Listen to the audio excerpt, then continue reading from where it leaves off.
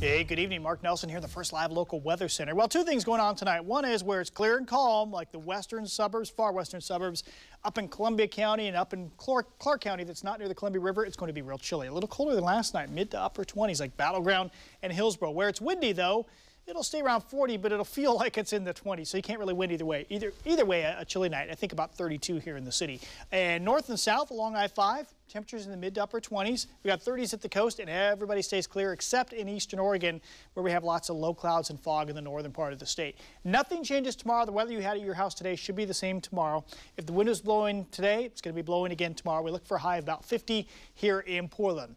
Okay, you see the 7-day forecast down below on the page, but coming up, we'll let you know when the wind dies down and also talk about some Cascade snowfall for later in the week. So we'll see you at 10.